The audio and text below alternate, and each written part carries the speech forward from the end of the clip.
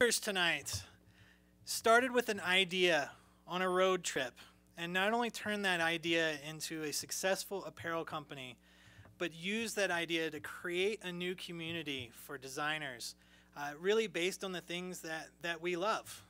It's what we do, design, and it's where we live. It's our home. And they did that through United Pixelworkers. That wasn't enough for them, and so now they're giving it back through the Cotton Bureau and offering designers a chance to create their own pieces and share that with the rest of the design community and folks outside the design community. It's really cool to see what they're doing. I've had the pleasure of spending the last couple of days hearing a little bit of their story, and I am very excited for you guys to be able to hear what they have to share with you as well. Please welcome Jay and Nathan from United Pixelworkers and the Cotton Bureau.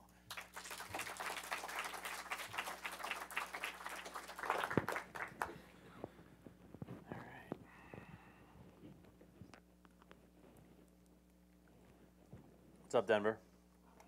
So much brighter than it was before you were here. Yeah. I'm Jay. Nathan. It's Nate. We make T-shirts for a living. We don't make the T-shirts. All right, we don't make T-shirts for a living. We make websites where we sell T-shirts for a living, and somebody else makes the T-shirts for a living. You are likely here because we are founders and stewards of a thing called United Pixelworkers. That, I guess, is like a fake union that, or something, that sort of took off. We'll get into all that story later. But it's mostly a way for us to sell T-shirts. Now you may know us for a business called Cotton Bureau, which again we will get into the specifics of later, where we make T-shirts for other people. First, we were a web design studio. That's what we started our company as, called Full Stop, which probably less of you know about, but is probably a more interesting part of our story, which we're going to talk about first. We are from a city called Pittsburgh, Pennsylvania. A little applause. Are you from Pittsburgh? Are you from Pittsburgh? I'm from Waterford, All right, Western PA. It's close enough. Pittsburgh's known for a few things. It's probably more beautiful than you thought it was. I know that you guys have like mountains and shit over here, but you know, we have a rustic landscape of our own with a couple of rivers. It's known for steel, which isn't really made there anymore. Got a pretty good football team, pretty good hockey team, and lately a pretty good baseball team. We are also known for a pretty good college basketball team that beat the University of Colorado 77-48 earlier today. So if any of you are Buffaloes in the audience, I'm not going to apologize. Lose the room early. That's my move when we give presentations. Get everybody against you. We're gonna spend a few minutes giving you a few disclaimers, both about this talk and about ourselves. I'm gonna give you the disclaimers about the talk first. Nate's gonna take over from there. We don't do this. This is not something we do. We don't really go around and tell our story. We mostly tell our story to each other. One thing we'd like to do is talk, so it's good that you're having us here for talk. But we are not really prepared at all for this. This is not something we've rehearsed all that much. This isn't a talk we've ever given before. We like to not really do things more than one time. So this is a bespoke presentation for you guys.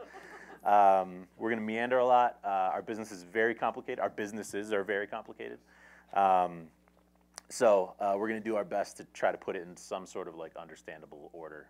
We may even break for questions in the middle because you may have questions along the way that we don't necessarily want to wait all the way to the end for. Don't just like raise your hand in the middle or anything and like, you know, interrupt us. But, you know, maybe we'll say like, hey, anybody have any questions? And then you can raise your hand. I think there's even a mic that might go around for questions. Do I need to say any more about that? You good? You want to talk now? Yeah, my turn. All right. Well, yeah, I mean, he says we aren't prepared, but I promise you, we tried about 100 different directions. As we usually do. We might not be prepared for this talk, but we overthought a lot of other talks. Yeah, we're prepared for many other talks we could have given. And as much as we talk about our story and things like that, we argue every bit as much about decisions for the company and where we want to go for lunch and, you know, pretty much everything. I know you guys are mostly designers. I'm a developer, FYI, so, you know, you probably are familiar with the preeminent type foundry, you know, in the country is Huffler and Frere Jones. You know, their story, or their two sides of the story. And I think the story of Full Stop is, how do we not do that? You know, how do two guys who are as different as two guys can be come together and form one company, and that company itself ultimately spawn other companies? And how do we make sure that our differences don't divide, you know, our companies and our employees and things like that? So, by way of introduction, I am a Christian. Jay is a agnostic. I think I've gotten him to admit he's an agnostic. Sure. Agnostic, you know, there's, yeah. I am, you know, registered Republican. Jay is registered Democrat. I am a developer. He's a designer. He's a little bit older than me. I'm a little bit younger. He's had a lot of experiences. I haven't had as many experiences. I got a family. I got 3 kids. He has no kids. You know, no dogs. I'm not going to have any kids. Yeah, not having kids. Married ladies, so back off. So I mean, we are truly an odd couple, and we inhabit, you know, a space together, and you know, our partnership has been pretty fruitful. You know, we like to think. So I'm going to go back to the beginning and talk a little bit about where I came from. I have a slide for that. Oh no. Okay. Okay, that's it. That's it. That's a slide. Yeah, just, you know.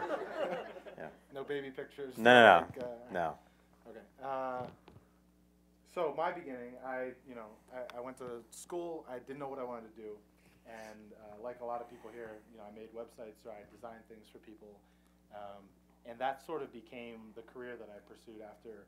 I got a dual major, economics and political science, and I realized after I was about halfway through my senior year looking for jobs. I had a fiance who was going to graduate a year later. We would have had to move and try to figure out where she was going to work or where she was going to finish school. And I looked at pretty much every available job in the Pittsburgh area, in the Harrisburg area, in the DC area.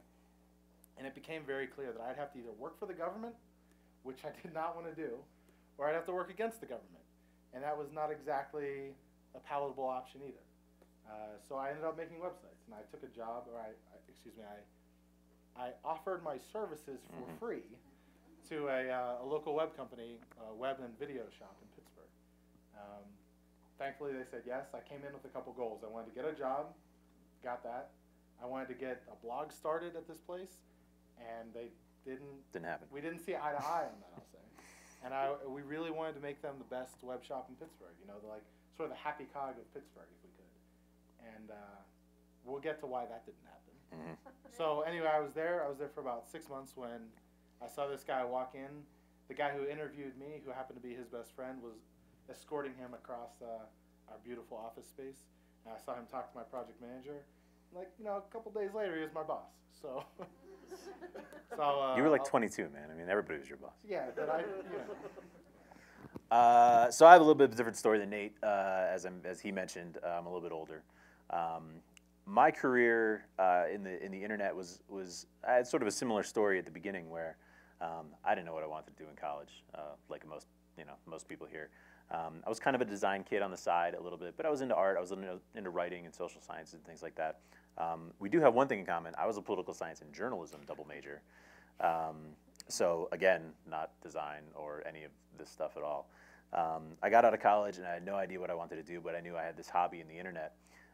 So I tried to get hired at a web design shop somewhere in Pittsburgh. A place picked me up, a place called Ripple Effects Interactive. This is maybe late 2001, early 2002.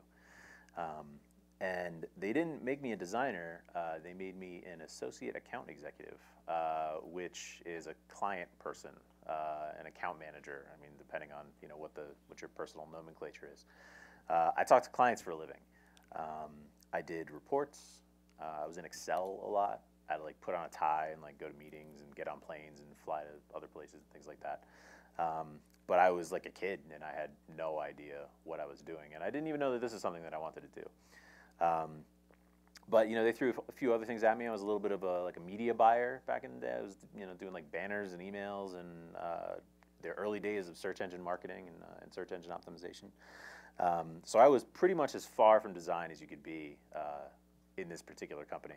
I bounced around through a few companies doing basically the same thing. I tried a few escape attempts to get out of the internet altogether because I realized that probably wasn't really what I wanted to do for a living, was talk to clients. I thought about culinary school, being a cook or a chef. I didn't actually do that. I left to actually go back to school for a master's degree in interior architecture and design to try to get out of the internet one more time, and then the gravity pulled me back in, and that's when I ended up back in Pittsburgh at this company where there was this brash 22-year-old. So that's where we ended up working together. I think it's your turn. We talking about Yeah. Okay. Yeah. So I mean, we can talk about the company that. Let's talk about the company. Jay, having failed for 10 years, finally comes home to Pittsburgh. Wasting my 20s. Yeah, me like full of energy. We worked there for a while. Got better every day for me. I mean, I learned a ton in the first 6 weeks there. There's a lot of people who don't have an education in the topic. It's just cramming every night, all day there. Inherited some responsibility. Became more than just a developer, someone who was consulted on the strategy and the user experience. Even picked up a little project management when another guy who was there left. Jay at the same time, we became like really tight. Like despite all our differences, we also cared about sports, and we were really concerned about the quality of the websites that we were putting out at the company. We were also concerned about a lot of Nerf basketball at the Right, time. there was a lot of Nerf basketball. A lot of our deep talks happened over some Nerf basketball. The company that we were at was sort of an interactive company, but it was mostly a video company. They had acquired an interactive company, 10 years before we got Something there? like that, yeah. But the founder had eventually left. Anyone who had been there at that time was long gone. So who were left were video people who sort of managed a very small interactive department. Basically shopped out any development work to another local partner firm that they had in the city. Did a lot of Flash websites, if you remember Flash. Remember Flash, guys? Yeah. Flash? I mean, I told them it was a bad idea when I got there, but again, 22, so yeah. So they did a lot of Flash websites.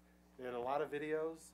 The salespeople kind of threw us whatever, as you like to say, tires they dredged up when they were trawling the bottom of the ocean. The management was a little bit dysfunctional. The two co-founders were never around. They had other jobs. The people under them were sort of clueless about what we did. One time they asked me what I did, and I said, well, I kind of like translate between what the designer does and like what the user sees. Like I'm kind of like in communications, you might say. And that was good enough for them. So at least I had allies, within the department. Yeah. And Jay was, the strongest of those allies. And we talked a lot about, again, how to make websites better, and honestly, how to make the company better. We pushed them to switch over to Gmail from Exchange, and I try to push them into Skype, and we try to push them in a lot of modern directions. We had a lot of really interesting websites when we were there. But at some point, it kind of became obvious that we hit a ceiling. We had some enemies above us who seemed like they might be friends for a while, but eventually sort of decided that our methods maybe were unsound. Yeah, they didn't quite like the energy coming from us. So, I mean, at some point we decided that it wasn't going to work. And for me, that was the last option. Sitting here is kind of weird for me. In school, I would have definitely thought I'm going to go work for something. I'm going to do something, I'm going to work for somebody, and I will just do what they tell me to do. I mean, I'll be good at it, but I'll do what they tell me to do, because entrepreneurship, ambition, like business, those were all like words that shouldn't be said, because they were just, they didn't have the purity of like technical work or production. Yeah, whereas in my case, I mean, I'd worked at so many other places in Pittsburgh and pissed off somebody at every single company that I was basically out of options at this point. And I think Jay recognized in me, a fellow traveler, in the making other people angry business. So, yeah. He saw what was coming down the road and said, look. Yeah, the other colleague that I had that was a fellow traveler in the making people angry business, that was a coworker, is now my wife. So. Yeah. So we, option A, work here, make this company better. Kind of didn't look like it was going to happen. Option B, find another place in Pittsburgh. My family, both my wife's family and I, are in Pittsburgh. We're going to stay there. We weren't looking around at other places, so I had to find somewhere. Interviewed a couple places, looked at every website for every interactive shop in Pittsburgh, and there weren't many. It was all the same. Every company there was the same company, and we had heroes that were out there in the internet who were saying things that resonated with us, that we believed in. You know, the Mike Monteros and the Andy Rutledges at the time, and the Before he went nuts. Happy Cars and the 37 Signals and the Kudal Partners, and we really had an idea of like what the business should be, and we tried to talk this business into being that business, and they weren't buying, you know, what we were trying to sell them. Yeah, we had a few seminal events at the end of this company. We had a presentation called Interactivisms, where we tried to give kind of a manifesto of like the jobs that we should be accepting and the jobs we shouldn't be accepting. And we showed it to one of the partners, and she was like, yeah, there's no way you're going to give this presentation to the rest of the company. So that was kind of step one. There was another thing that happened where, you know, again, one of these sort of former allies at this company kind of pushed the wrong button with us, and we had a conversation. I remember out on the street. It was almost, I think it was exactly like 5 years ago. It was in March of 2009, and we said, it may be tomorrow, it may be in 6 months. We don't know when, but like we're out of here. We need to start planning to get out of here.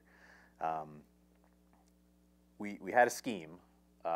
We had this Machiavellian, like many-part, like bank heist, like kind of Ocean's 11 thing to get out of this company, and every single step went off without a hitch. Basically, we had the biggest client that this company had was a state university up in Massachusetts. That I was the point person on the project. I was the project manager. I was doing some design. I was going to be doing the design for it. I went up with a very junior salesperson in order to pitch the job and ultimately win the job. So to this client, like I was the project. That was maybe April of 2009. And when we decided, like, all right, we got to go, I kind of felt, I felt bad that we'd be leaving this client behind because I had a great relationship with them. But also, we kind of thought, like, what if we take them? Because it was a lot of money. And we had, this is probably a good point to say, whenever you start your own business, especially if you're doing like freelance or something, and you're like, maybe I can go full time with this. You know, they always tell you like, save up a bunch of money, make sure you have like 6 months worth of money, and you know, make sure you have like more work than you could possibly handle on the side, that you know you need to do it full time now, all that stuff. We had none of that. Like we didn't have any of that. We didn't have any jobs. We didn't have any money. What we had is like we went out and bought like brand new MacBooks, and we're like, was there a depression in start 2009? I'm just trying to remember. Yeah, maybe like a recession, something like Yeah. that. So you know, we thought if we can like pry this one client away from our company, like this will be our meal ticket for like the first 10 months of the business. So we started to scheme to get to basically injure the company personnel-wise, so that if we left, there would be no one left to do the job. The interactive company the interactive part of the company was about 6 people, 7 people, something like that. We were 2. I found another job for another one of our friends. So I called up a buddy. I was like, hey, I got a great designer for you. You want him? So he was out. My best friend, who Nate mentioned earlier, was going to bounce after we left. The salesperson, the junior salesperson, who was like, you know, the only other link to this company, was already looking for another job. So I kind of gave her a little bit of a nudge. And we just went there one day and sprung it on him and said, like, I'm out, Nate's out, Gage is out, Dana left last week, Devin's gonna leave. And we kind of gave him like a day or so to like absorb that. And then we came back the next day and said, so you got all this work, you're gonna need somebody to do it. You know, we made him an offer they couldn't refuse, and we took the job. And they were our client from that point forward. And that was the job that we did for about the first 10 months that we were in business. I like to think this was a win-win-win. I've been doing a lot of like negotiation research. You know, we kind of like, we gave them their normal margin, and we got our friends out of a bad situation, and we got a company. So like, let's talk about that company. I think everyone Boom. Full stop. Full stop. Full stop. Full stop was our company. We are pretty good at naming things, I think. And Full Stop was the only name we ever considered for this company, mostly because we are both like pretty unyielding jerks about a lot of things. And Full Stop was like a real statement that we put out into the world about like the kind of principles that we would have in this company. Do we want to talk about principles at all? Yeah, I think our initial website said something like, introducing Full Stop. We make the best websites in Pittsburgh. Which was, I don't know that it was true at the time, but it became true. It was close to true. I mean, Pittsburgh, you know, the bar was not that high. Yeah. Yeah, well, while Jay was plotting and scheming and trying to figure out a way to, you know, make us money, I was reading again. And I read an amazing book called The Partnership Charter by David Gage. And I memorized it, and I studied it, and I sat down and I wrote a charter. And I left some blanks for Jay to fill in. but it was basically the principles of our company going forward.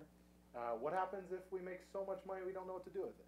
What happens if we got a business That didn't in happen. 3 months? No, that didn't happen. What if we got a business in 3 months? What kind of work are we going to do? What are we going to tell our clients when we do our work? You know, what kind of work are we not going to do? I reread it again the other day. It's my favorite thing I've ever written.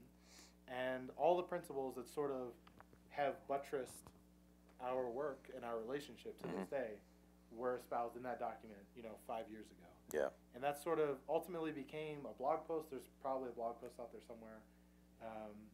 It became the foundation of our next website that listed right on the website, here are our principles. Who you see is who you get. Like, we're the ones doing the work. There's, we do side projects, and it makes us better. And those turn into other things that we'll talk about later. Good, fast, cheap. Pick one of those things. You know which one you better be picking if you're going to work with us. We don't do work for the change that you shook out of your couch cushion. What principles? I mean, there are another 4 or 5 on that list. Yeah. I mean, we were talking to Chris yesterday about this. One of his questions was, how do you select clients? How do you make sure that the right client, is the right client for you? We were totally unapologetic about who we were and who you were getting into business with when you worked with us. What you read on the website is who we are in person. And if we don't jive, then we're not working together. And we thought that there were enough. We've seen enough of the wrong way to do it, and especially in client services, that we thought we had a pretty good picture of what the right way to do it was. And we went out and we did it for 4 years, and we're pretty proud of that. Yeah. I mean, that presentation, the interactivisms presentation, in a lot of ways became another plank in the platform that we developed.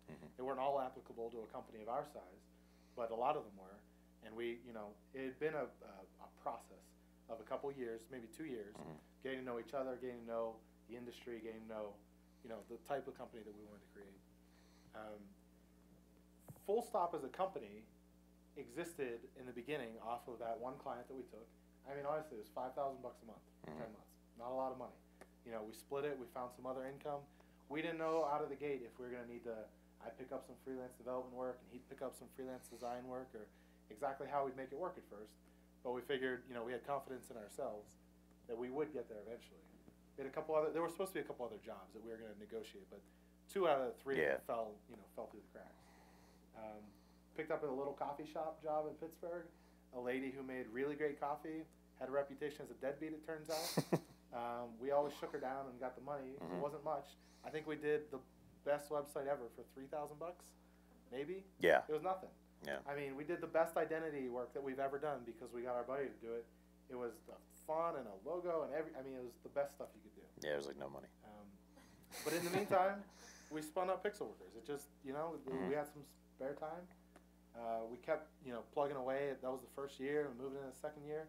We started to get noticed. That blog that I wanted to start at the previous place, well, all those things I wanted to say, we started saying. Wrote a little post called The Withering Away of Flash. And nobody believed me. We sat down and sat on panels and talked about it. I said at the time, you got Google and Microsoft and Apple, and nobody's supporting Flash out there on these new iPhone thingies that everyone seems to like. I wonder where that's going. Wrote another post about growing up as a designer. Are you gonna, or growing up as an industry? Right. Are you a designer who designs and builds it yourself? Or are you a designer who works and collaborates with a developer like Jay? Jay works with me. I do I build it. He designs it. We wrote a lot of posts those days. Picked a lot of fights. 37 Signals and other people. I mean, early on we didn't have any work. So we needed to get our name out there somehow. And I'm a journalism major. Nate was the editor of his high school and college newspaper, the opinion section, I believe, if I'm not mistaken. This is what we are. I mean, we love to talk, we love to write, we love to communicate, and in the absence of work, we knew we would need to get our name out there somehow, and this was that was our move. This to be clear was very much the honeymoon period. I mean, we were living the dream. We hopped on a plane one year and flew down to Austin for South by, and we're in the Denver airport, and I was going down an escalator, and I leaned over to Jay. I was like, we have the best jobs in the entire world. Like, we're going to Austin just to hang out with people and, have fun and eat barbecue. And then we go home and maybe we do some work on sitting in our chairs with our big screens and like wearing t-shirts. This is the best time. We go down there, we meet some amazing people, we have some amazing experiences, and it really confirmed everything that we had striven for. You know, when we left, we wanted to have a blog, we wanted to be the best, we wanted to go do it, and we were doing it. Yeah. You know, we wanted to be, I mean, who we ended up as maybe wasn't the company that we saw ourselves being in the very beginning. I mean, we wanted to be like the best in Pittsburgh. We wanted to be the, you know, the one company that everybody names, you know, when it's like, I need, you know, I got 15 grand, I have 30 grand, I need a website, let's call full stop. We ended up working with, you know, a lot of people outside of Pittsburgh too. You know, but we kind of made our bones, you know, doing the best work we knew how to do. We worked with a couple of really big name restaurants in Pittsburgh. We have an interesting restaurant story that you should ask me about after the talk. You know, restaurant stuff, you know, a couple schools. We did work for startups in New York, startups in Pittsburgh. You know, projects big and small. You know, that we're pretty proud of. Do you want to talk about any specific ones? Or I mean, startups in San Francisco, startups in San Diego. I mean, it was really exactly what we wanted to do. We had said from the beginning, you basically have two options when you go out there.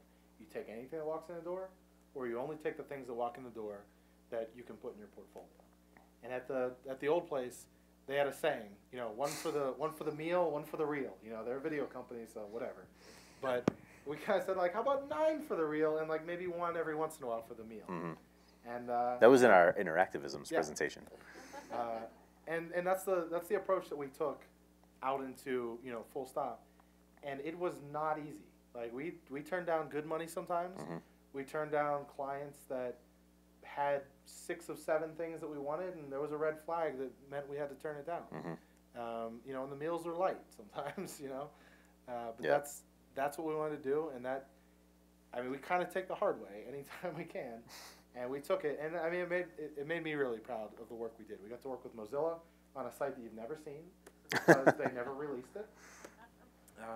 If any of you know Asa Raskin, who's like a design hero of mine, he was at Mozilla at the time, and I got in touch with him, and he said, "Yeah, I got some work for you. Like, I got an idea." And so we did it. One of my favorite websites we've ever done that nobody ever saw. Asa moved on to Massive Health, and he asked us if we wanted to do a little maintenance work for them. I said, "We don't do maintenance work, I'm sorry." And I said, "Oh, all right, well, cool."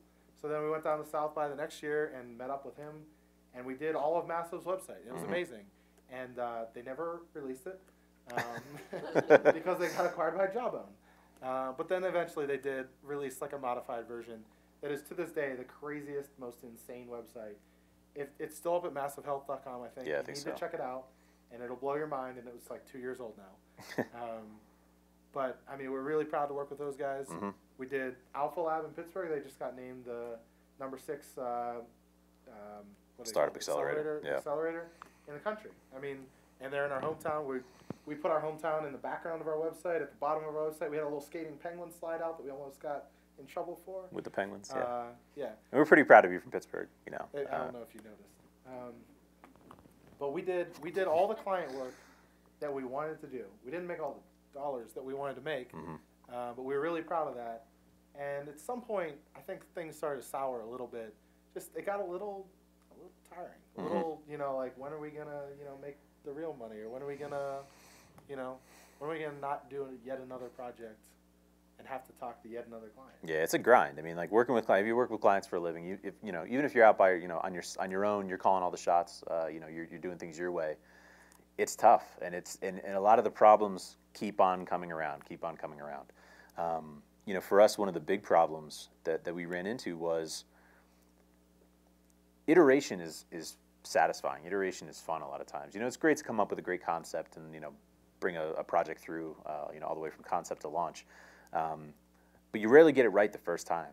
And you put a site out there in the world, and, you know, usually in client services, you launch it, you get paid, and you're done.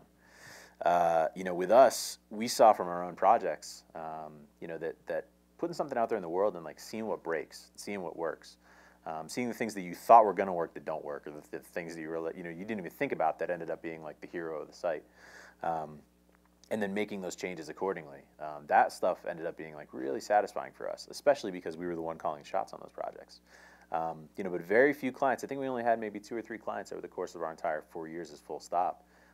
You know, that came back for, you know, okay, hey, let's do this again, or like, you know, let's you know, now that we know some things, let's change it a little bit. But, you know, most clients don't have the money for that. You know, they got a one shot, one budget, and you do your best, and you put it out in the world, and you cross your fingers. That was kind of the biggest, you know, one of the biggest bummers for us doing client work. I mean, we had 2 clients who had a sort of a retainer relationship with. Neither of them ended up working out. Some things went wrong. But at one point, Coy Vin wrote a little post on his subtraction.com website and said, "I'm out. You know, I'm done with client work. The end of client services," I think he called it. And we took issue with that. You know, we took a little umbrage that someone would question our line of business. So did Erica Hall at Mule Design and maybe some other people. And we wrote a post, and you know, I had some good dialogue with Coy about it. And we said, no, client services is not dead. That's silly. Like, people need stuff all the time, and they can't always afford to have people in-house to do it. And sometimes they don't have the expertise that they need to do it, and they need to look for somebody else. And we can be that somebody else. Like, we can make it really good. And we had 2 relationships like that. One, we got a big chunk of money up front to design an amazing website. And we also worked on their iPhone app, which was really cool too for us. We hadn't done any iPhone development or design before, but we got to do that. And at one point they said, "We feel like we're paying you too much money, and we kind of don't want to do this like monthly retainer thing anymore." And we thought they were crazy, because obviously design is the most important thing, and they should be willing to pay whatever it takes to have the best design. I mean, it was more than that. I mean, we were business consultants for them. I mean, we were in. I mean, I was basically the creative director of the company at a certain point. We consulted on their product design, and they were making a physical product. You know, so we were working with their industrial designers to, you know, talk about, you know, form factor of the product. You know, kind of tell them where their business should go. The first time we met with them, they were like, you know, they told us about what they were doing, and we said, you know, hey, you know, you guys thought about Kickstarter? I mean, this was 3 years ago, something like that. You know, we were like, you know, you guys should put this on Kickstarter. And they're like, oh, that's kind of a good idea. They ended up being the biggest, at the time, the biggest iPhone-related Kickstarter project ever. 110. Yeah, at the time, it was, you know, I mean, those numbers don't really mean anything anymore on Kickstarter, which has gotten a little nuts. But you know, at the time, it was a big deal. I mean, so it was, we were part of their company. It wasn't just like, you know, we were making PSDs and handing them off.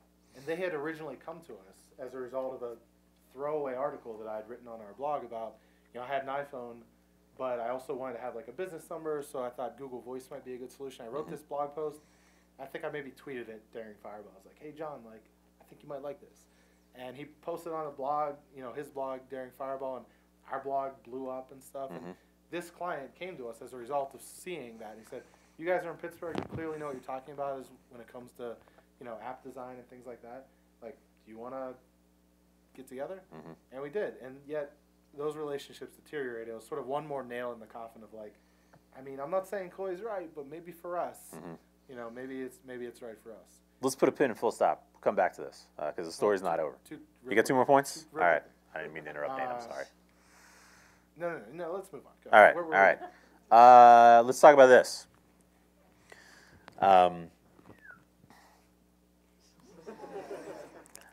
This is United Pixelworkers. Is there anybody here who doesn't know what United Pixelworkers is? Show of hands. It's not. You can raise your hand. You can raise your hand. I'm like, okay, a handful of hands. It's fine.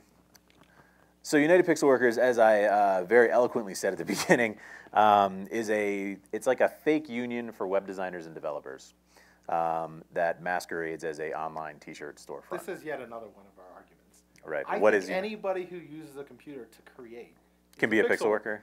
Yeah. Video games, you know, movies, like whatever. I mean, J.J. Abrams knows what I'm talking about. Yeah, we're a couple years in on Pixelworkers. We got an email from somebody who works at Bad Robot, which is J.J. Abrams' production company, and told us, "Hey, J.J. Abrams loves what you guys do. What you guys do. You guys just made this Detroit shirt with RoboCop on it. J.J. wants to get one and give it to Peter Weller, who, if you don't know anything about RoboCop, was RoboCop." But we didn't have any like men's larges on the site. And he was like, "Do you have any men's larges?" And we like dug through the pile like frantically, and we came up with 2 of them. So we sent Well, we're both men's largest, so like we save like 1 or 2 men's largest Yeah. in that game. Pretty sure that we've ever made. So we ended up, apparently, we never got any proof. Maybe it didn't happen. There's no photos or anything, but we'd like to think that somewhere RoboCop has one of our T-shirts.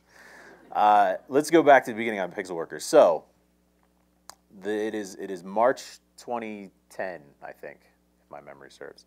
And I am driving across Pennsylvania with my wife, Michelle. She wasn't my wife then. She was my girlfriend then. My fiance, isn't it? You know, I'm trying to be, for posterity. We're driving across Pennsylvania, and I had this idea kind of kicking around in my head for a few days. And I was like, what if there was like kind of like a T-shirt brand that was like just for web designers and developers? And it kind of had this like union motif where there were like different locals, and like we could make like different shirts for different cities, things like that. She's like, that sounds like a great idea. Like, make it happen. And luckily for us, we didn't have anything else going on at the time. We had this one university gig. We just launched our blog. We didn't really have anything else going on at the time. Plus, I'll agree to anything. I'm like, yeah, all right, cool. Let's make a website. So I get back to Pittsburgh, and I pitch it to the guys. And by the way, I guess we left out who the company is in the very beginning. There are 2 more people that are part of our company. There's Matt, who's our back-end developer, like database guy. He joined about 10 months into the company. He's one of Nate's boys from college. And there's Sarah, who handles all fulfillment and all customer service for everything we do. So the company's 4 people. So Pixelworkers. We didn't have anything going on. And we thought this would be a great opportunity to put something out there into the world that, A, was just another website in our portfolio because we didn't have any. B, was kind of like a way to give back to the community a little bit. It was a way that you could represent the entire community at once, but also represent, Denver or Atlanta or Chicago or London or whatever. Because people love to kind of show where they're from. I mean, I'm from Pittsburgh. I love to show that I'm from Pittsburgh. So it was kind of a way to like go micro and macro at the same time. It was also a way to give back to a couple of our, design heroes. So if, we did a Philadelphia shirt, we would send shirts to Jason Santamaria or Dan Benjamin or Mike Montero, people that we knew were from Philly. We did that a few times. When we made our San Francisco shirt, Nate sent a San Francisco shirt to Aza Raskin, who we mentioned before about with Massive Health and Mozilla.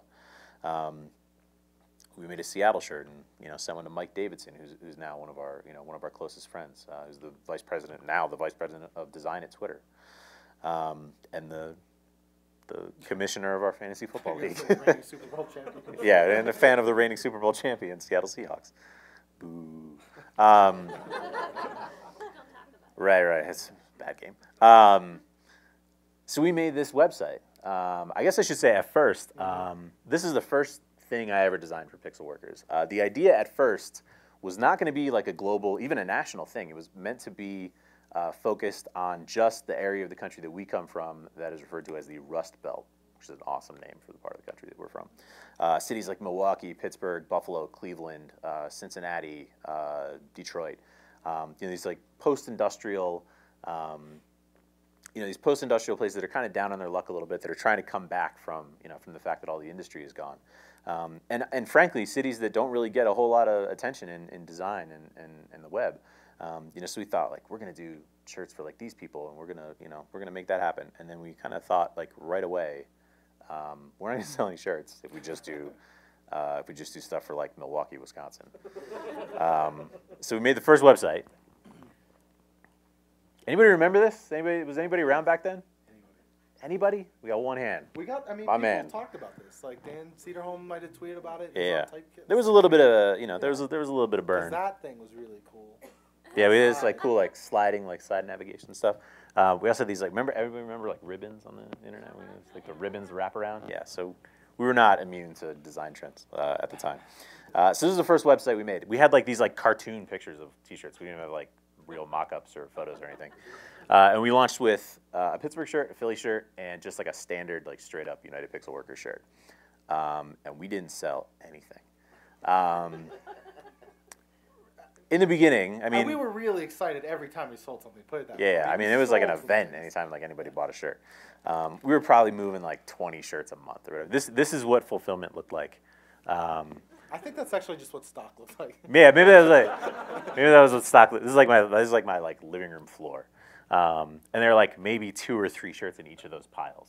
So this is like, whatever, 30 shirts. And this is a couple months in. I mean, we started with like, the Pittsburgh shirt and the Philly shirt up at the top and the standard shirt up there. But by now, we had like New York and San Francisco and DC and Boston.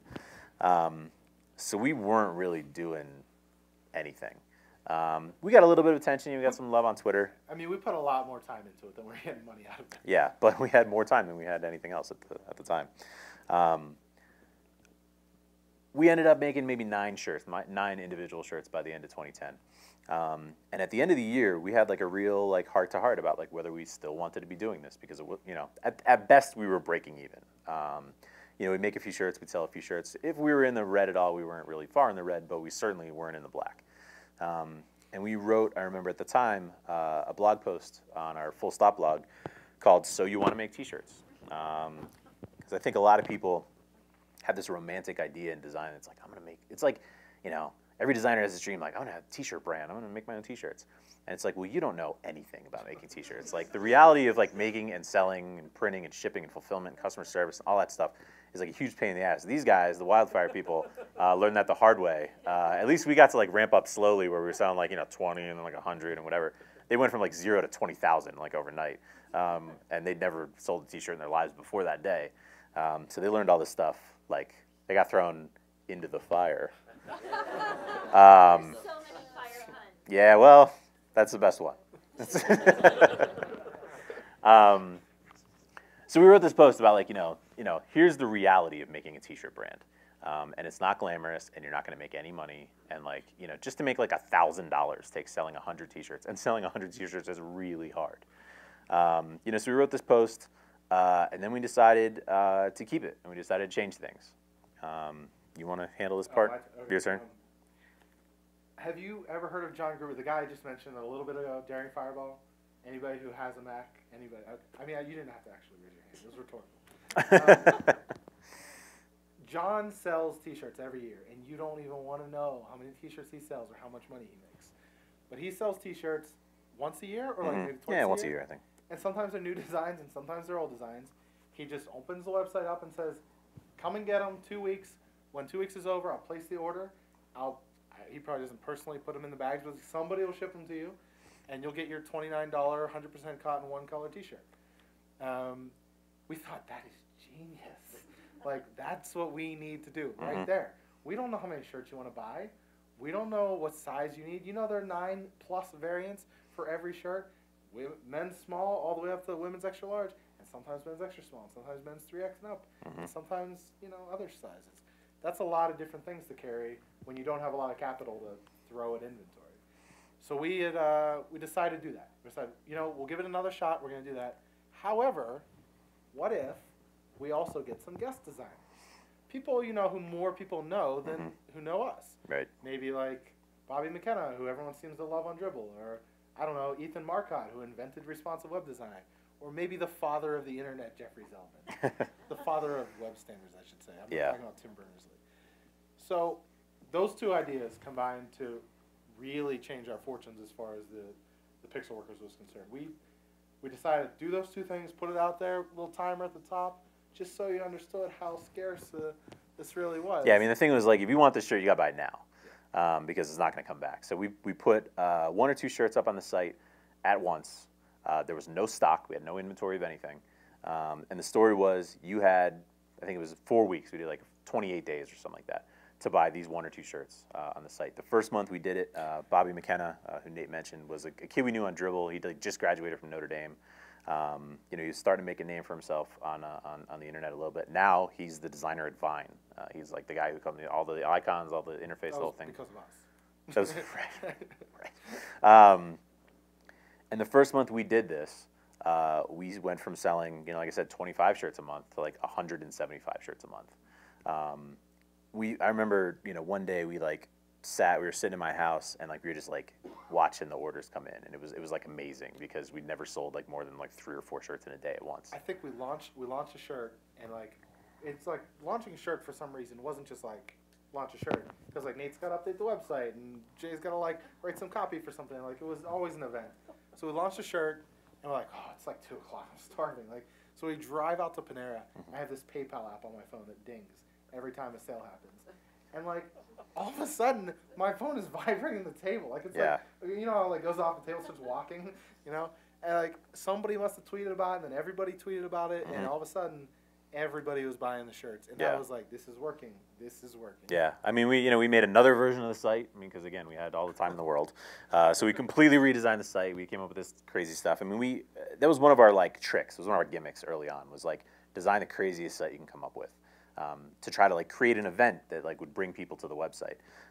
We didn't really try anything simple with like UI design or it was always just like how crazy can we get with this website? You know, so this was like the second version of the site, and fulfillment now looked like this instead of the previous kind. So you know, we went from Bobby McKenna the first month, Tyler Galpin, who's a Canadian designer, the second month, Ethan Marcotte the third month, and then Jeffrey Zeldman. We kept on like kind of getting more brazen with the people we would ask. You know, we knew these guys from like, you know, the internet, but then we were like, well, what if we ask like Jessica Hish, or like what if we ask Aaron Draplin? And like nobody said no. Everybody we asked was like, dude, I'll totally do that. You know, one person who shall remain nameless. One person in the early days said no, and we will not talk about that person. But you know who he is. So you know, fulfillment went looking, you know, looked like this, and then it looked like that. And then this is like the third month. We were just having like, you know, massive stacks of T-shirts, you know, that we had to send out every month. And our fulfillment was like not sophisticated at this point. This was like me on my dining room table, like handwriting addresses on envelopes and like bringing a bag, an unstamped bag of packages to the post office, just one by one, while people glared at me in line, like behind me, you know, shipping all this stuff out. Matt and I are horrified. We're developers. And surely we can do better than Jay handwriting. You know, or using a Word document or like whatever. Yeah, customer service was like just through Gmail. Like, and I mean, Pixelworkers for the first. I mean, I felt like a little bit of ownership over this idea from the very beginning, because it was mine, and I like totally didn't let any of it go. So it was like my design. I had the relationships with the designers. I was the one who was answering customer service. I was the one who was packing it up, picking it up, you know, doing press checks, the whole thing. And that was a little stupid because like, pretty much like the minute I let it go, it got bigger and better and more awesome and more sophisticated. You know, but for the first like year, I would say like I was United Pixelworkers, with the exception of making the actual website and having conversations about the business model. Like it was just the mechanics of the business were like me in my spare time, which these guys like really, I'm sure, appreciated. We made a site for the 50 states. So if any of you have like a Colorado shirt, this is where it came from. We're sorry your state is a rectangle, and there's like really no good way to pixelate a rectangle and make it look pixelated.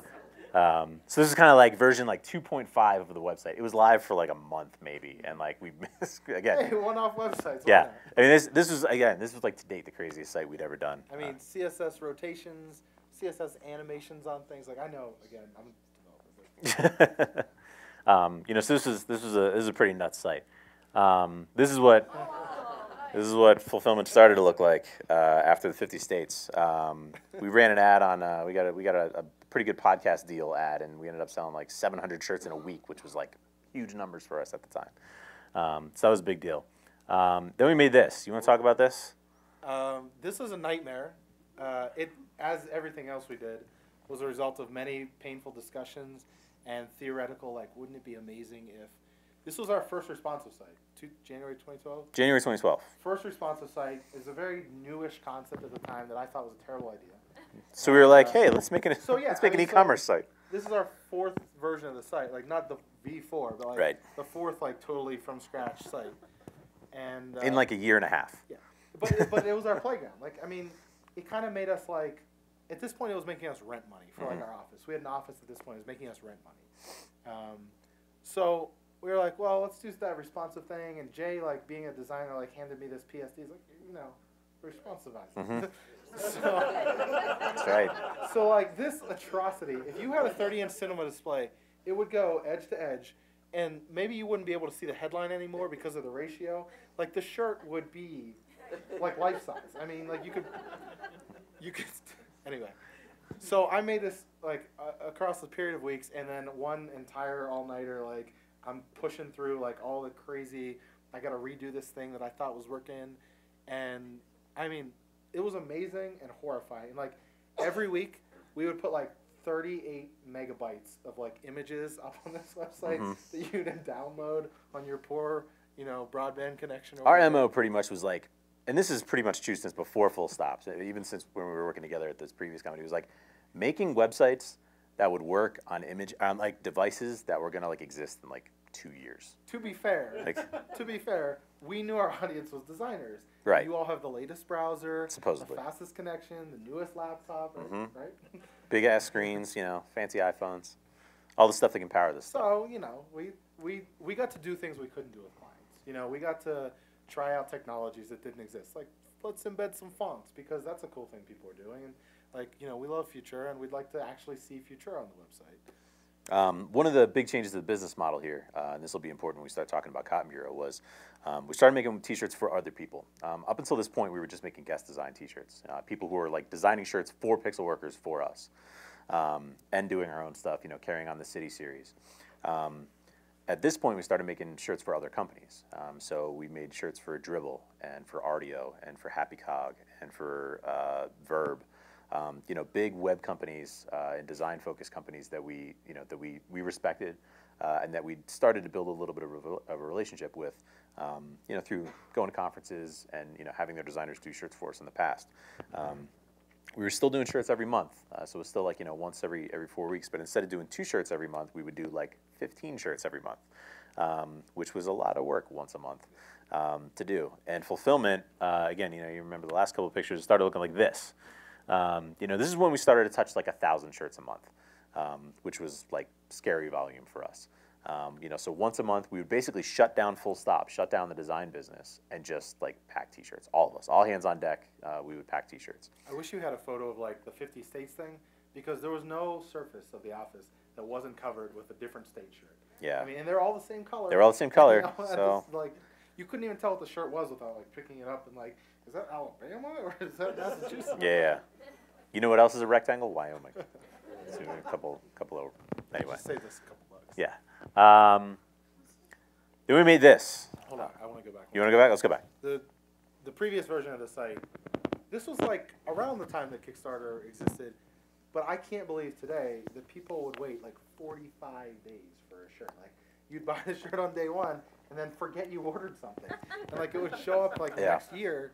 And I mean, I'm grateful that everyone did that. But the next version of the site that we just saw, we were like, how about like a week? Now that we're like, now that we're cruising on this, let's go with a week instead of 30 days. So we launched that last site in January of 2012. We launched this site in September of 2012. So yet another complete total overhaul. This was like the let's do everything right that we did wrong on the last website, especially with responsive design.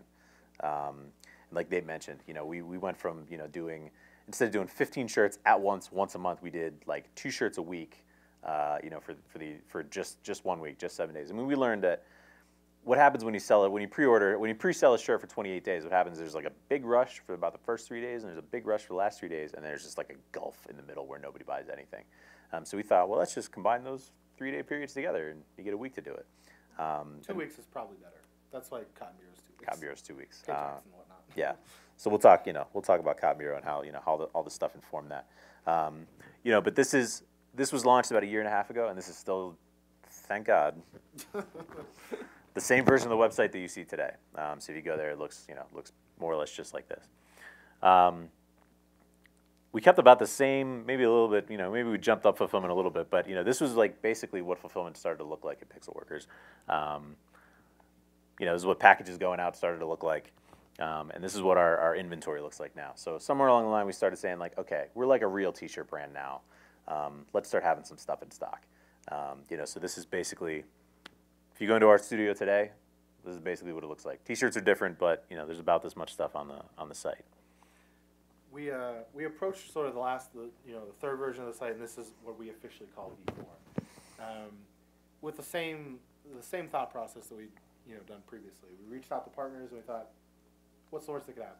You miss all the shots you never take, or in Denver's case, you miss all the shots you take too. Oh. But I mean, we created with version 3 and 4 like a real platform. Like, we evolved it from a thing that we did to a thing that encompassed a lot of people, and that really planted a lot of seeds for what ultimately became Cotton Bureau. We thought, we can enable other people to come into this. Let's get a blog out there. Like, we don't have enough blogs to maintain yet, so let's put another one out there and write some stuff. And those things, got a lot of traction sometimes and brought people to the site. We tried a job board. That kind of didn't really work. I thought it was a bad idea from the beginning. Yeah. I mean, there's half a dozen things. Like Pixellivery didn't even get a mention tonight because it came and went, and we killed it because it wasn't working. Another T-shirt brand that we had. So that year for Pixelworkers was just, we're gonna do everything, and we're gonna try to do it all. And we'll talk about why that's a terrible idea. I wanted to mention a little bit about community too. Because this, we joke about this being like some fake union or something, but for some reason, and we don't know why. I mean, we have a couple ideas why, but this thing really took off, and people really started to believe in it. And we became like accidental like T-shirt kingpins in the design community, which we never intended. I mean, we talk about how different we are. I mean, one thing that we really agreed on at the beginning was like how to be the best web design shop we could be. How to be the best client services company we could be. And then all of a sudden we're a product company now. We're making a physical product. That was just sort of like some like off the cuff idea, 3 years or now 4 years earlier. And it became something that like people really believe in. Like people really, it's become this kind of unifying like rallying cry for web design, which is awesome. And it's we're still releasing new cities. I mean, we've made like Richmond and like Sydney, Australia. We just made a shirt for like Bozeman, Montana. Not too long. Yeah, for real. We have this new model. It's not Monday. It's gonna be Monday. Yeah, tell them Monday, okay? Yeah. The 18-year-old loves you even more. Technically, it's all of Montana. We talked about it just Bozeman. Yeah. But we have this new model where basically if you don't see your city, you can sponsor your city. If your city's not in stock anymore, you can sponsor your city. That's a new model for what we're doing. Pixelworkers in the last, you want to talk about Pixelworkers now, like sort of where we are now? Okay, here's what I want to do. All right. Says 15 minutes. 15 minutes, all right, Okay, let's so move I want on. to do a quick interlude, Okay. and then we'll get to Cotton Bureau. All right. I want to talk about like how I became a businessman. Okay. So, like if you remember back at the beginning, like I am not a businessman, and in fact I'm extremely introverted, and but I read a lot of books, and we kind of we work at it. Like it was very intentional. Some of the books that I was reading were about how to run a business. The E-Myth Revisited, and like a lot of different books about how you should handle your business. And so we really tried everything. We were just doing all the things. And in 2013, I thought, at the beginning, we traded our time in order to avoid having to give money that we didn't have. And hopefully, eventually, we get money that we can trade other people. We could get a real lawyer. Instead of writing our own contracts, we can have a lawyer write our contracts. And instead of my wife doing the accounting, we could hire an accountant. Mm-hmm. And that was 2013 was that. And we were at the tail end of sort of the professionalization process. I shouldn't say the tail end. We can see the light at the end of the tunnel, and we don't know what's beyond the tunnel, but we think we might have climbed out of the hole that we put ourselves in when we started doing all these different things. I thought to myself, at some point a bit flipped, or a switch was flipped in my head that said, I'm a developer to I run businesses. I run a business, now I kind of run more businesses. Mm-hmm. And we were talking about how Pixelworkers became a more serious thing for us. Part of that was we need to do things the right way. We absolutely need to do things the right way. We can't just do this by the seat of our pants anymore. And in that year, we were doing everything by the seat of our pants. And just in the week before we came out here, are you ready for this? So, we got a cease and desist that we had to deal with our lawyers for Cotton Bureau. We talked to our landlord about our lease ending in June and possibly getting a new and bigger space that we could have co-working in or conferences in or whatever. I mean, he wanted to start a co-working business with us. It wasn't yet. Yeah. We launched a major new feature for Cotton Bureau, a cart so you can buy as many shirts as you want at one time, all kinds of different designs. Just remember that part. That's a very important part. We ended our last client. We haven't gotten to that yet, but Full Stop is kind of we killed Full Stop. Spoiler alert, we killed Full Stop. Yeah. We had our last client project contract expire just last week. Mm-hmm. We had a pretty serious internal fight between us. I mean, we had another knockdown, drag out, like, I hate you, don't want to talk to me again. Right. Sort of we prepared for this talk. Yeah, we did some preparation for this talk. Talked about this talk. Yeah. We talked about it a few. I'm missing like two things. There's two like important things, but yeah, I mean that's like a week in the life of us. That was like a normal week. We signed on a couple new sponsors for Pixelworkers. I know I have a list right here. We did so many things in the last week, and that's what we don't want to do anymore. Yeah. 2013 was we're businessmen. We can start businesses all the time. And 2014 is like, that's a terrible idea. Let's do one business. Stop starting businesses. So 2014 is going to be the year of Cotton Bureau, and like a steady improvement in the the Pixelworkers empire. In the time we have left, let's talk about Cotton Bureau, because that's what we do now. That is who we are.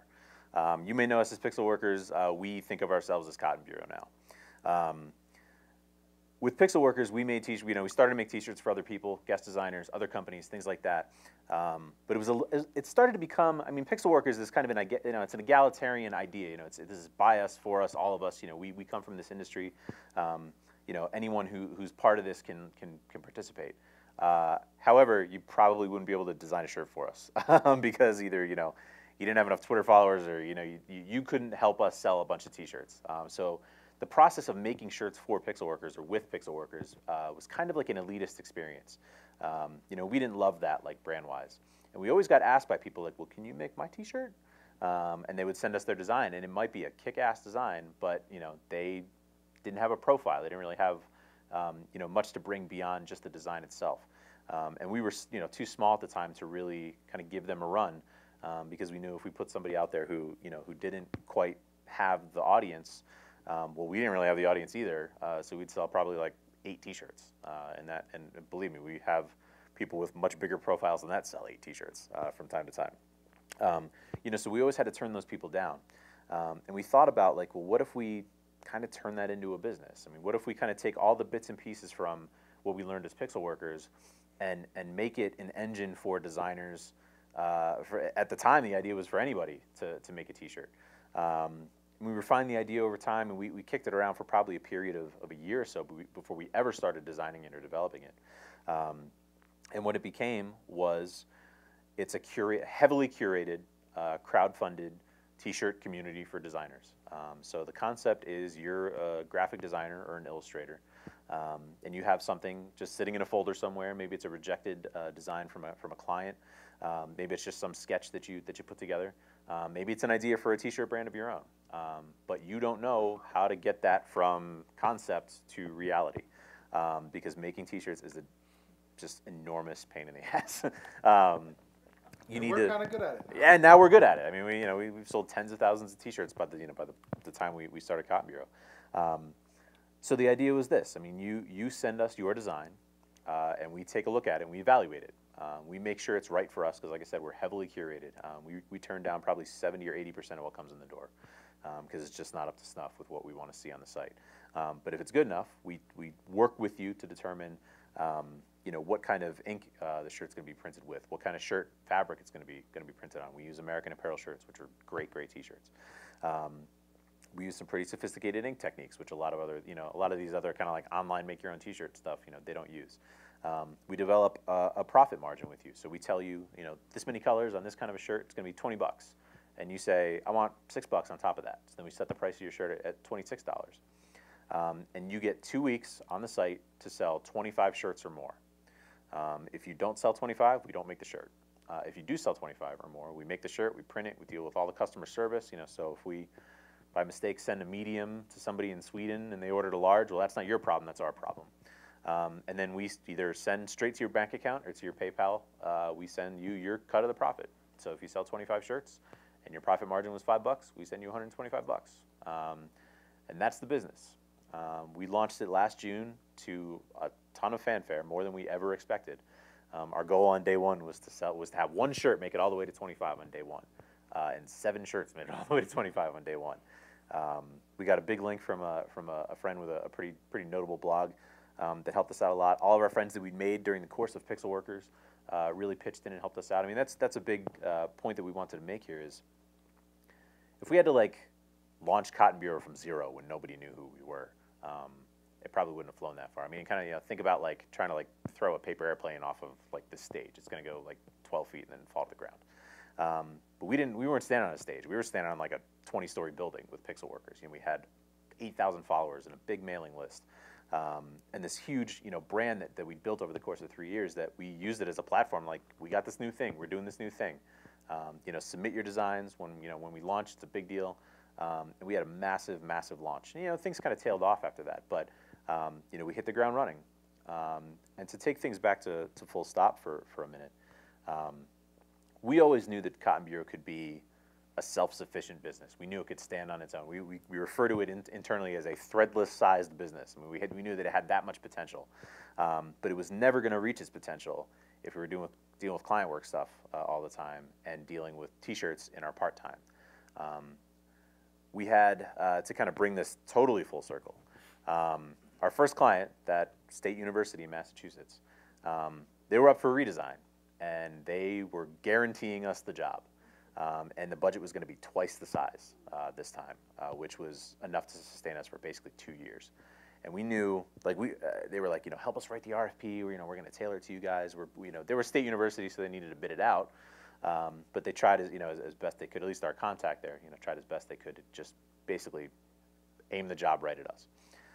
You know, so we put together a proposal. We went up to Massachusetts to pitch it. We didn't get the job. They gave it to somebody else. And we've been saying up until this point, if we get the job, this is like our last big score. You know, we're going to do this. We're going to walk away from client work with like 300 grand in our pocket. And we're going to build the most amazing EDU site ever. Like, Right. Okay. Just. I mean, I guess, yeah. But that was the plan. It's like, we're going to get this client. And we're going to do this. We're going to use that money to like ramp up Cotton Bureau and make that our full-time thing. And like that's our plan. That's what we're going to do, because that's, you know, there's no way we're not going to get the job, right? And we said, well, like, plan B, like, what if we don't get the job? And it's like, well, you know what? We're just going to walk away anyway. And I got a phone call from Nate. I think it was like a Friday or whatever. And he was like, yeah, I got a call. I got an email from Melissa. Like, we didn't get Westfield. We didn't get the job. And I was kind of like silent for a second. And I was like, well, guess that's it then. We're done.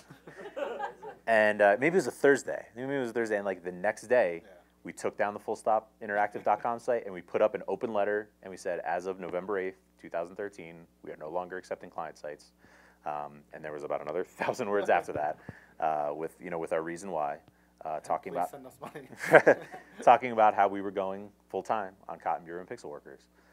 You know, so that was about 3-4 months ago, and just, you know, we mentioned it before. Last, I think, Friday or so was the last day of maintenance for our last client. You know, so we are now full-time Cotton Bureau. The day we mentioned that, the day we put on the site that we were done, I think we were selling maybe like 600 or 700 shirts a month on Cotton Bureau. In the last 30 days, we've sold about 1,925 shirts on Cotton Bureau. And, you know, the numbers keep going up. You know, the business has matured. I mean, the last couple months, we've launched some key features now that we don't have any client work to do anymore. You know, we've launched some huge features that have been on the product roadmap for like a year, but we just never could touch them because we didn't have the time. You know, so we're cranking out features. The business is getting bigger, and this is what we do now. And I want to touch just for a second on sort of like the very real, you know, internal politics of like Full Stop. I mean, in December 2012, we thought, like, you know what, it might be time for clients. I don't think so. Like, they're not coming in. Like, it's not working out. Like, the size projects we need with the budgets and the right people, like, it was such a narrow band. It's like a space shuttle, like, entering Earth's atmosphere. Like, you can't go too vertical. You're gonna burn out. You'll skip off if you're like we were so picky. I mean, to be honest. We were really picky. Yeah, we're really picky. And we thought, this is it. And then a guy emailed us and he said, like, I got the money. Remember I emailed you last year? Like, I got the money. Like, let's do it. We're like, you know, it's like Christmas. Like, we'll deal with that in January.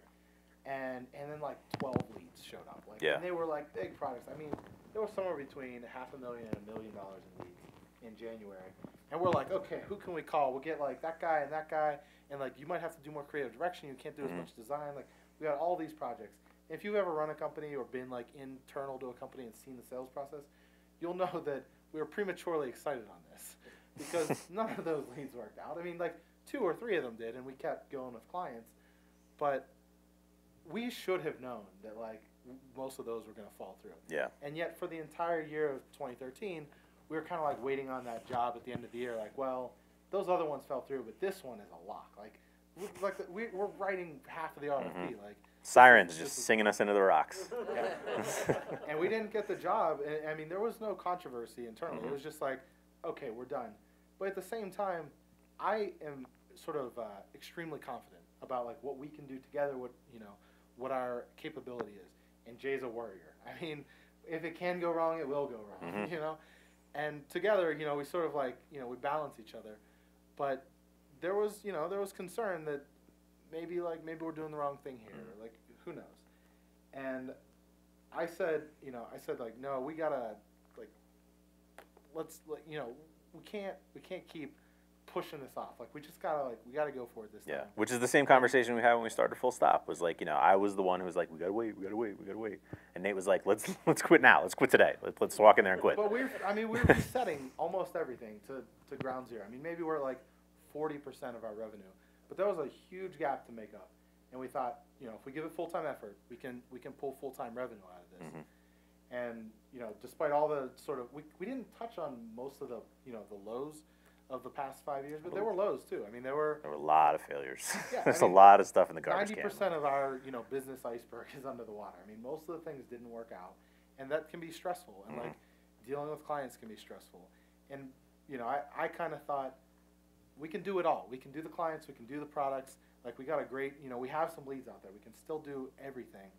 But in the interest of like harmony, in the interest of like a guy I'd become very good friends with over 5 years, in the interest of the roles within the company, one thing we didn't talk about was that our third, our silent third, who's not here as usual, he never really was on the same page as us. He was doing Pixelworkers when we were doing client stuff, or he was building Cotton Bureau when we were doing Pixelworkers, and it's just, we really wanted to be a team in the full sense of the word. We wanted to just everyone pushing on the same way and no deflected momentum off to the sides. Just everyone pushing the same way. And that's where we are now. Jay had been sort of through some like nasty stuff with other businesses, and we didn't want that to be like us. So we, everybody pulling in the same harness. And so far, so good. We think we've cleared the mountain, as I was saying earlier. We saw the mountain in the distance. We yanked back on the stick, and we were like, we just skimmed over the top of the budgetary January, February mountain, and we're counting on all of you to have a good summer and holiday season. Yeah, we may be the ones sitting on stage, but we are not rich. I think that's it. Is that all we got? Yeah, we're probably like 10 minutes over. We got it. 20? You said you like to talk. Yeah. Followed through on that promise. Thanks, guys. And thanks to AIGA for having us out here. I mean, we don't get a ton of, we don't talk very often, and it's awesome that, we got invited out here to be the headliner, to be the only show tonight. So thanks for having us out. So we just want to squeeze in a few Q&A questions to give the audience the time for that.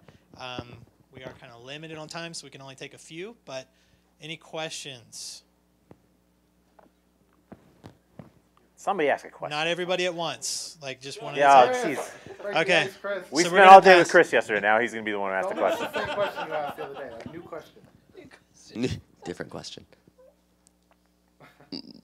How do you develop the grit to push through with your vision? So you started with these principles and this mantra, and anybody who's a designer or owns a business at some point finally hits a place where they go, fine, that, just give them what they want, or let's do this, or take this job because it's money. We literally never said that ever. Yeah. I mean, and that's what I mean. How did you Yeah. develop the grit to when times are lean, or there's payroll, or the client is pushing hard back on something? What was it that kept you pushing through and not caving from a personality, or I don't know what it is. I guess that's what I'm asking. What is it that made you push through? Right. And can we have- have some? Yeah, you got an answer for this? I got an answer. All right. So the first presentation I wrote out to give tonight was totally different. It was going to be develop a skill, start a side project, create a business. And you don't have to create a business first. That doesn't have to be you. And that might be me, or that might be Jay, but like maybe you just want to pick up a new skill. Like in order, I picked up HTML, and then like a little bit of CSS, and like a whole lot of CSS and a little bit of JavaScript and some PHP and then like some business skills. And like it was one skill at a time. It wasn't like I have all the skills all of a sudden and now like, you know, let's go do the business. It was pick up a couple skills and then as a business we kind of, you know, created some side projects. We didn't have to start from zero with the third side project. It just became, you know, there was always a path. So I don't know that like grit is necessarily. I think a lot of it is trust. I mean, like, it's trust all over the place. It's like it's trust in your process, it's trust in your principles, it's trust in your relationship with your client, it's your client trusting you.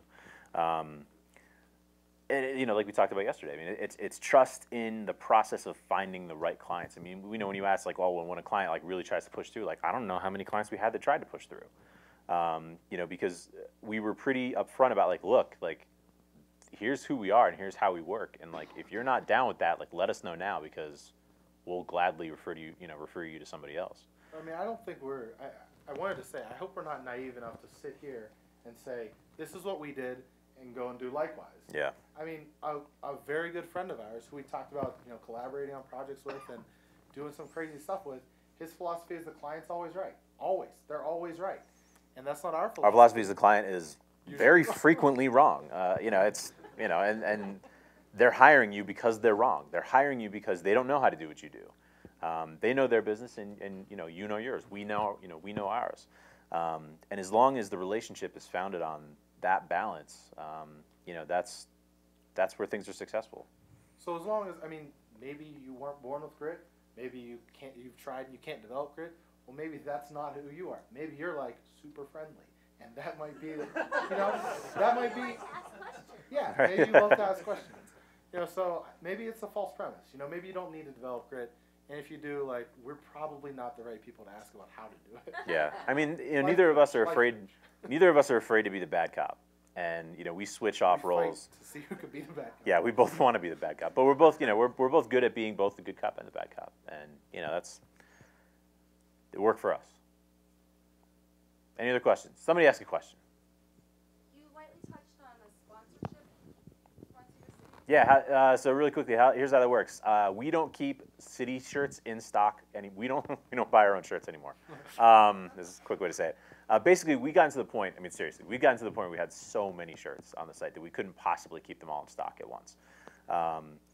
You know, we've done probably 6 dozen different cities across the country and the world, not counting the States stuff at all. So what we did was we came up with this local sponsorship idea. So, you know, you're from Erie, let's say, and you want to make an Erie, Pennsylvania shirt. Well, you can make an Erie, Pennsylvania shirt. You know, you pay us the money. Basically, it's, you know, these sponsorships start at $500. We have a $500 level and a $1,000 level. You give us $500. We use that $500 to buy stock, and we design the shirt. If it's a new city, we'll design the shirt for you. We'll work, you know, with you or the community in order to develop it. If it's a shirt that's just out of stock, like the Denver shirt, if anybody wants to sponsor the Denver shirt, let us know. Although even though we printed up 30 of them just for this talk and brought them here, but the Denver shirt is not in stock right now on the site. So if you're a company in Denver, you want to sponsor it, you contact us, you give us $500, we buy 50 T-shirts, and then we say it's sponsored by your company, and you get the chance to put stuff in the bag, stickers or coupons or whatever you want to do. We pimp you on Twitter and our mailing list, and you get the sponsorship until your shirts run out, and you get a discount on the site. So that's the sponsorship program. That's what Pixelworkers is kind of now. We have, at this time, right now we have about like 15 shirts on the site that are sponsored, and probably another 10 like in the process. And I'm sure the rest are right behind them. They just haven't heard yet. Right. Is both, I thought Dwayne was raising his hand. I'm raising it for. I guess it's for me. For Andrew. I just want to say thank you guys for coming down here. It's Thanks really for good to having hear you guys talk. Yeah. So really quick, you spoke to this idea that you had to make shirts for those different kind of areas and companies like that. Mm-hmm. But I have to think that you guys probably had lots of other ideas kind of in this kind of area. And like, what was the moment that you saw that you were going to really pull the trigger on this idea that you're going to make these shirts or you're going to do for this idea? I'm just kind of wondering what you guys. Are you asking about Pixelworkers or Cotton Bureau or both? Kind of both, because I'm sure that you guys had other ideas coming up to that idea. You have no idea. Right now, you have absolutely no idea. Yeah, but it's kind of like when you think of that idea, right. You're like, man, this could potentially work and may be able to actually make it happen. but maybe I shouldn't. It's kind of like, when is that moment that you say, I'm going to go for this? You have to answer more quickly. I'm going to jump in. Like, you have to go. Go. I don't know. So, for me, ideas are worthless. Like, I'm total 37 Signals disciple. I'm like, anybody can have an idea. Like, it's all the execution. Like, who cares? And Jay loves to come up with ideas. Mm-hmm. So it's a pretty good partnership in that I'm like, all right, well, we'll like go through your ideas and try to like do a little filtering on them, and we kind of like pick the ones we like the best. We've picked a lot of ideas though that we like, and we could tick them off, and we've done like previous, other presentations. You've never heard of any of them. Of things you've never heard of that we tried, like we failed. But on the other hand, like I got kids, and I kind of think that kids' iPhone like games are like not all that they can be sometimes, or like apps aren't all that they could be. Like, if you've ever seen the Human Body Tiny Bop app, like, that's amazing. And I thought, well, maybe we could do, like, car bingo, or, like, I'll throw these out there and you guys take them so my kids can have them. But, like, that idea could have been just as successful. We've got a great designer, we've got an iOS developer, and, like, I could find something to do. I'll just keep throwing ideas. So, really, it's a matter of, like, you throw the ideas out there, you kind of, like, pick a couple, and they keep mutating. Like, that's the bottom line for us, is, like, this is survival of the fittest. Mm-hmm. Put an idea out there, we try it. Cotton Bureau was like strict MVP. I mean, like everything was done over email. We like posted a lot of stuff manually. We picked, Amazon is like, you pay through Amazon. MVP stands for minimally viable product. Sorry, for all you people who are not like software people out there. So, basically, it means like we built the least we could possibly build to get it live. Yeah, and we brought in help for it. We brought in. This was when we thought we were going to do everything. So we brought in Johannes Ma, and he's did all the front end. I barely did any of it. Mm-hmm. And we brought in Melissa Frost, the amazing Brad Frost's wife. I'm sorry, I meant the amazing Melissa Frost, Brad Frost's wife. Yeah. And she like did all the a lot of customer service and design submission handling while we were busy doing client stuff. I mean, this is probably a good time to mention something we wanted to talk about here, where there's a ceiling to how much money you can make when you're a client services company and you want to stay 3 people. There's a ceiling on how much money people are going to pay for the website. There's a ceiling on how many projects you can do at once. And we basically hit that ceiling. And we were kind of, working like 125% of the effort for like 75% of the money. We weren't really making the money we wanted to make, and we were working like way too goddamn hard. With Cotton Bureau, we saw, we can do 100% of the work and make 200% of the money, or 300% of the money that we need, or 500% of the money we need. What we're doing scales financially and volume-wise, like way beyond like a point where the 4 of us like need extra help. We could double the volume that we do on Cotton Bureau tomorrow, and like not freak out. Not have to bring in any extra help. And if we do, it's like in these easily little like burstable pockets where it's like we need an extra hand on deck to pack. Or we need somebody to like help me with design submissions. And we don't know where the ceiling of Cotton Bureau is. So it's like, that was a factor in the decision where it's like, we know basically where the ceiling is on web design as a client service, but we don't know where the ceiling is on t-shirts. We haven't even approached it yet with Pixelworkers. I mean, part of the deal with Pixelworkers is it's for us, like, and that's kind of it. Like, if you're not in this industry, you're not going to buy a t-shirt because you just don't get it. It's not for you. And that's great in like creating the brand and like increasing the affinity for that product. But with Cotton Bureau, it's like your mom could buy a t-shirt and her $25 is just as good as yours. Because it's not insular like that. So we basically we kind of took the lid off of our business with Cotton Bureau, and it was really enticing, and it was reachable because it was a we come up, let's say car bingo, right? Just as an idea, or any iPhone app, right? Well, like we kind of dipped our toes in like iOS a little bit, but like we knew how to make websites, we know how to make t-shirts, and this project, Cotton Bureau, is about t-shirts and it's about websites. 2 things we knew a whole lot about, and we need to learn a lot of things on top of that, but we already had the prerequisite skills in order to build it. So that's why it won out over a lot of the other ideas, and there are a lot of ideas that we either tried or didn't try. The idea thing really was sort of the problem with clients for us, because we'd go into a client and they'd ask us to paint the room, and we'd be tearing down the drywall, and they're like, "Oh, like I just wanted you guys to think through and And we're like, have you considered this business model? Or what if? Like, Yeah. just like, hold on a second. what if we combine the kitchen and the living room? And it's like, whoa, I just want a new carpet. Like, So for us, Cotton Bureau and Pixelworkers allow us to tweak and tweak and tweak and, you know, mutate these things and just let them see where they go. I mean, Pixelworkers is like unidentifiable today from like where we started. It's a completely different business, and it's been like 3 other separate different businesses in between then and now. You know, that's something that we love about like where Cotton Bureau can grow. You know, can go. It's just who the hell knows what's going to be in a year. You know, but this is what it is right now, and it's working. It might not work forever, and then we'll change it. We'll do something else. That's what we've done now. I mean, we went from let's start a web design business less than 5 years ago to we make T-shirts for a living and sell them on the internet. Like, I mean, that's pretty reductionist, but like that's what we are now. You know, we sell T-shirts on the internet to people. I mean, my family, for what it's worth, can't believe that this happens. Like, you have, like, How do you difficulty- feed your children? You have difficulty explaining the idea of like making websites, but you can say like, you know how like Twitter and like Facebook and stuff like that, like that's what we do. Like for other people, sometimes for them, you know. And now it's like, wait, you sell T-shirts? Like, are you serious? Like, wait, how much? But I mean, I know I'm getting like so far off the question now. You can't even see it anymore. But you know. That's, Welcome to talking to us. We good? Anybody else? You had a food truck story or a restaurant story? Well, how about? Do we have time? How much time we got? You're the boss. I mean, we got, You're the boss. That's right. I am the boss. Let me say one thing, and then We've got time for a restaurant story. Sure. All right. I'm going to say one thing, and then you can take us home. Okay. My sort of evolved philosophy as far as like our business is concerned today is I come in every day, or sometimes I don't, and I want that to be a good day. I want to like enjoy it. We go, you know, get something to eat, or we hang out. We, you know, build some feature or whatever. Like I'm not building a business for like my grandkids. I'm not building a business to sell it to somebody someday. Like I'm building a business for today. Like I want today to be good, and I want, you know, this relationship right here to be good, and I want to enjoy the work that we do.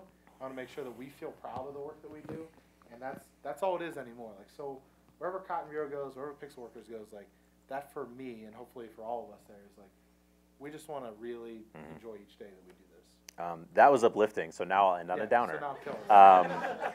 So it's the other side of the coin. That's all. yeah. So I mean, you know, Nate and I are a great partnership. I mean, even though we're nothing alike, I had a bad business partnership, which is what the restaurant story is. So I'm really into cooking, like really, really, really into cooking and kitchen culture, restaurant culture, things like that. When I moved back to Pittsburgh in 2007, the best known chef in Pittsburgh, and still today the best known chef in Pittsburgh, a guy by the name of Kevin Souza, was moving from one restaurant to another. His new place was going to be in my neighborhood. If you guys are into restaurants at all, Kevin has very recently, he has the biggest, most successful restaurant-related Kickstarter project in history. He got $300,000 to build a restaurant in a super like bombed out old like steel town outside of Pittsburgh. So he's kind of made a name for himself outside of Pittsburgh. But he was moving from one restaurant to another, and a friend of a friend was the fine dining critic for our local paper. And I was like, hey, why don't you like hook me up with Kevin? I'm going to offer to work for him in the kitchen for free, just like, you know, a couple days a week, maybe on the weekends. I had a job as when I was working with Nate. You know, made a lot, you know, made a decent amount of living, you know, so I didn't really need any money from working in the kitchen. I was just like, you know, let me get the experience, let me do it for free. You know, so I did, and you know, I wasn't like banging pots and pans on the line or anything, or you know, swearing at anybody. But I was like, you know, doing like little stuff around the kitchen, like little prep work and like salads and desserts and things like that. Over that time, like Kevin and I became really good friends, and I became his like go-to like creative consultant, basically. When he left that restaurant to start his very own restaurant, which became kind of like patient zero for like this restaurant explosion in Pittsburgh. Like, we're having like a real restaurant moment right now, and his was the first one. I was the first person outside of his family that he told that he was going to do this, and together over the next like 2 years, I was involved in like the planning of all this stuff. A lot of the stuff that came out of our conversations ended up in this place, and it was, you know, just the beginning of a food revolution in town. I was not an owner of that place though, but that place opened up, and it was like the best restaurant in Pittsburgh for, you know, the first year or whatever. Everybody went nuts over it. I got married there. Our ceremony was there, and the food there at our wedding happened to be barbecue. We wanted to kind of like a Southern barbecue like style thing. So like brisket and fried chicken and cornbread, mac and cheese, all that stuff. So about a couple months later, Kevin calls me, and he's like, "Hey, like I got some developers talking to me about a new place. Why don't we basically turn your wedding food into a restaurant? Like let's do like a barbecue joint." So I was like, "Shit, let's do it." And he wanted me to be involved. He wanted me to be an owner. I didn't have any money to invest, so I basically traded equity. I traded like effort for equity. Ended up being a 15% owner of that place. So over the course of the next maybe 10 months, we like developed this barbecue joint in Pittsburgh, like fancy barbecue, fancy fried chicken, the whole thing. It was basically like my concept. I ended up naming half the place. I designed like the interior, the walls, the whole concept, the floor plan, whatever. In the middle of that, he found an old hot dog shop that had been like, it'd been around since 1915, but it'd been through like various owners, and it was vacant and it was for sale. So he was like, "Let's open up a hot dog shop too." And I was like, "Let's open up a hot dog shop too." So like Kevin got in touch with those owners, and like we put that together too, basically at the same time. We ended up launching these two places within weeks of each other. So one was like modern, awesome hot dogs, awesome fries, and the other place was barbecue and fried chicken. We ended up actually opening up a bar on top of the barbecue place too. So like I went from like, "Hey, like maybe let me work for you for free in the kitchen," to like the 15% owner of like 2 restaurants and a bar within the span of like 2 years. And this was all at the time, where we were. I was also. I was gonna say a little comic strip speech bubble, like meanwhile at Full Stop. Yeah. Where's Jay at? Right. So. Like, hey, Jay wants us to do another website. Oh, great. How much do we get paid? Oh, you don't get paid. You get hot dogs. Yeah, you get free food. They're really good hot dogs. They're really good hot dogs. But so it took me away for a significant percentage of the time from Full Stop. And again, this is like 10 months worth of work. Went well, went pretty well. I mean, like the developing was awesome. It was fun. But Kevin was not a great partner for reasons that we won't necessarily get into. But I got pretty tired of Kevin not being a great partner over time, and said as much. And the partnership like really fell apart over the course of about the next year or so. And if you're familiar with the Heffler Fur Jones story, that's exactly what happened to me. I didn't have a contract. It was a handshake agreement. And one day I was like, "I don't want to be part of this anymore. Like, here's what you owe me." And he was like, well, at first he was like, "Okay, all right." And like 2 weeks later, he was like, "Yeah, no, I don't." And so I walked away from all 3 of these restaurants with nothing. We got some cool websites out of it. I mean, they were for a time what we would say, and we would stand by this. At the time, they were the greatest restaurant websites on the internet. Station Street PGH and UnionPGH.com, they're still live if you're interested. But they're pretty spectacular sites. But that's all we really came out of it with. I mean, I get to say I was like involved in restaurants, which was always kind of like a bucket list item for me. I got to start a few restaurants, but in the end, it was like. Now I don't eat there anymore. I don't talk to the chef anymore, and everybody in town kind of knows like things went sour between me and the chef.